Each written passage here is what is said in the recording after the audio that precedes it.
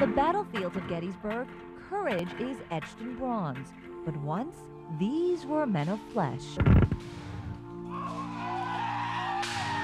And these fields became the bloody resting place for more than 51,000 soldiers. Their mangled bodies tangled with thousands of dead horses. So they'd be shooting at the horses to drop the horses. On top one of them rode General George Meade, commander of the Union forces. He won the battle, but little did he know that a key player at Gettysburg would someday ignite another war. Almost a century and a half later, a piece of Gettysburg would find its way across the state to Philadelphia, to a neighborhood that's seen better days. Very nice to meet you. Margaret Atkinson and her husband help run the Grand Army of the Republic Museum and Library. So many things to show you. Because men like her great-grandfathers not only fought in the Civil War, this is where they brought back souvenirs from the battlefields. Among them, one unforgettable piece of history prized far above this chunk of a brutal Confederate prison. It is that post from Andersonville. More precious than the handcuffs found on John Wilkes Booth. Their original intent was to kidnap Lincoln. Even more coveted than the pillowcase Lincoln bled and died on. See that little strip there that looks stained?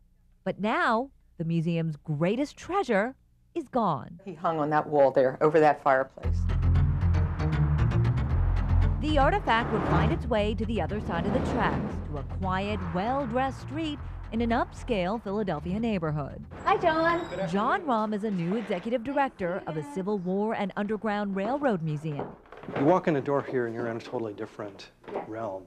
But even in this luxurious space, one gem clearly stands out. There's old Baldy. The museum's most prized possession, a horse's head. But this is a horse, a storied horse, if you will. Because a man who rode Old Baldy was General George Meade, and the horse's story, an amazing tale of survival.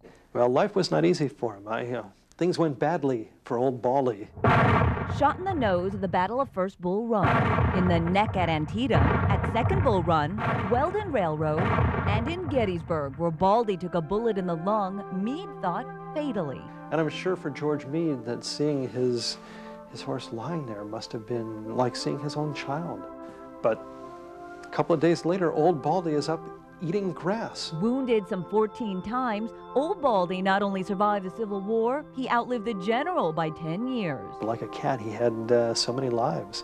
Which is why the men who served under Meade didn't want the general's horse forgotten. So when Baldy died here in 1882, they dug him up and cut off his head. And of course, at that time, they didn't have transportation, so they brought him back on a trolley car. Wheeling Old Baldy back to this first museum, where it was stuffed and proudly displayed until 1978. But when the museum fell on hard times, so did Old Baldy. It had been a long time since it had been worked on by a taxidermist. Unable to afford the touch-ups, the museum's directors agreed to loan Old Baldy to the other museum. We knew that it had been taken out to be refurbished, but was never returned. So in March 2001, the Atkinsons declared war and filed a lawsuit. And Old Baldy would find itself in the middle of yet another battle, this time a tug-of-war between two dueling museums. It was very contentious because the issue became who owned the horse's head. In court, the Atkinsons claimed possession was theirs, but no argument could get them ahead. It's a battle like David fighting Goliath. I don't think that they were a David and we were a monster in this situation, putting our weight against this. Finally, after 5 years, a truce was declared. Under the settlement, Old Baldy will stay put at the Civil War Museum under permanent loan. The best we can hope for is that they are going to have a placard with it acknowledging that it belongs to us. I'm not happy about it, but there's nothing I can do about it. But at least now Old Baldy has a home with a story to tell us all. This horse was amazing. He really was. I take a lot of inspiration from Old Baldy. We can take a few shots on the nose ourselves and we'll come back up and be better than we were before. By no means was this Old Baldy's toughest battle. His scars show us the real struggle. But it proves he's still a survivor, with much to share about a war and a country that's lost so much. Carol Hahn, WHP, CBS 21.